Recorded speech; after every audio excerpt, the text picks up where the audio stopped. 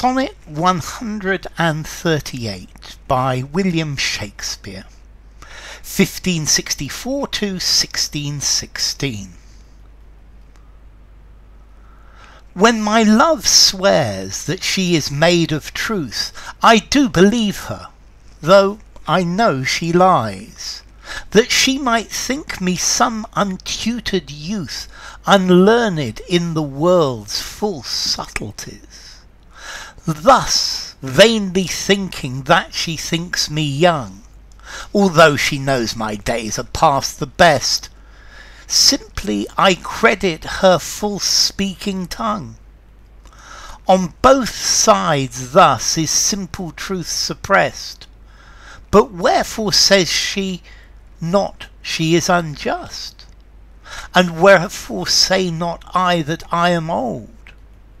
O love's best habit is in seeming trust, and age in love loves not to have years told. Therefore I lie with her, and she with me, and in our faults by lies we flattered be. So this is a sonnet by William Shakespeare, the Bard of Stratford-upon-Avon, and the theme of this sonnet is lying and relationships. And he's saying that the relationship between him and the dark lady, his mistress, is a relationship based on lies. And the fact that they pretend to believe each other's lies. And this sounds very complicated, but each of them feels flattered that the other one believes their lies, and this is the basis of their relationship, no matter how strange a basis it is. This is what it's based on. He pretends to believe that she is faithful to him and that she doesn't take other lovers, and she pretends to believe that he is still young. She pretends to think that he's still young when it's very clear he's not. He's getting older. And they both like the fact that the other one believes their lies, or believes this lie. When my love swears that she is made of truth, I do believe her, though I know she lies.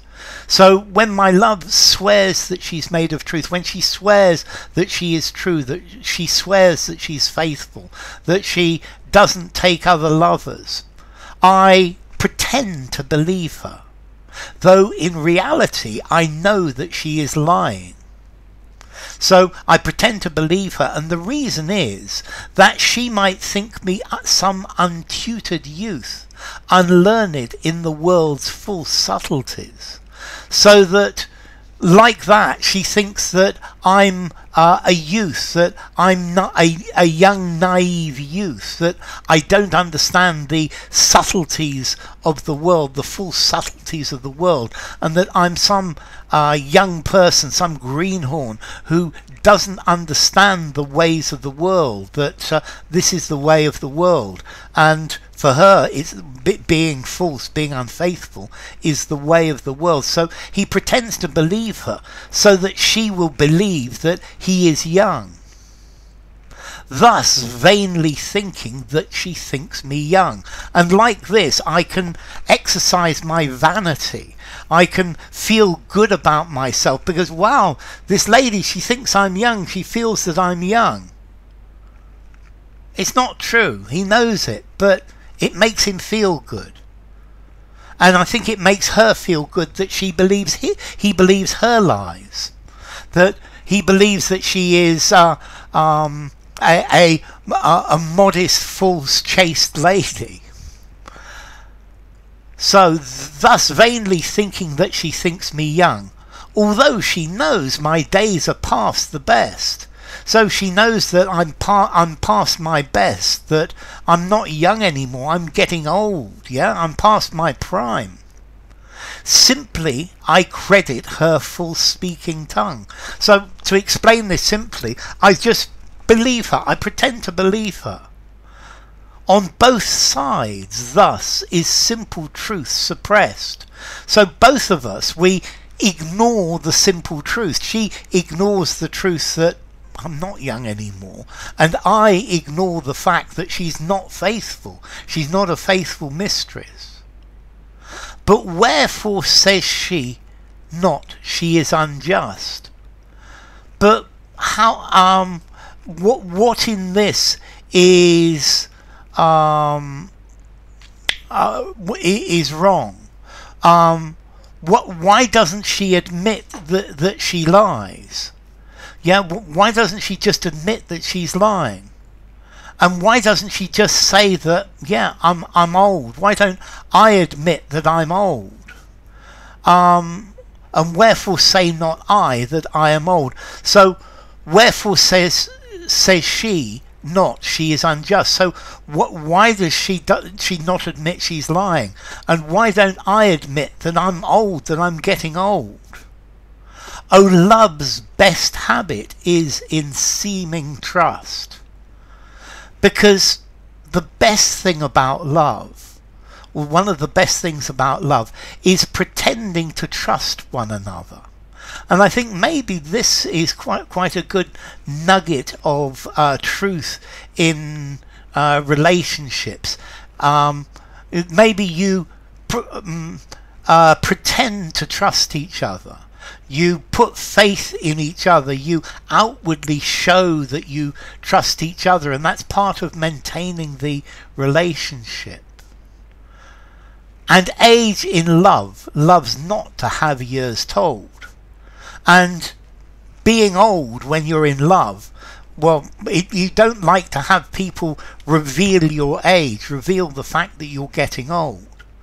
Yeah, so in love, you don't like your lovers to know that you're actually getting old. Therefore, I lie with her and she with me. And I think this is very good, because this is, I think, a double entendre. I lie to her, I tell her lies, and she tells lies to me. But I lie with her, we go to bed together. I lie with her physically, and she lies with me physically, but also mentally. And in our faults, by lies, we flattered be. And as a result of this, despite our faults, these lies make us feel flattered. Yeah, so the fact that each of us are lying to the other makes each of us feel flattered, feel good about it. So the relationship is based on them lying to each other, which makes each of them feel better about themselves, better about their insecurities. I think Shakespeare has an insecurity that he's getting old, and this is something you see all the way through his sonnets. And the Dark Lady perhaps has the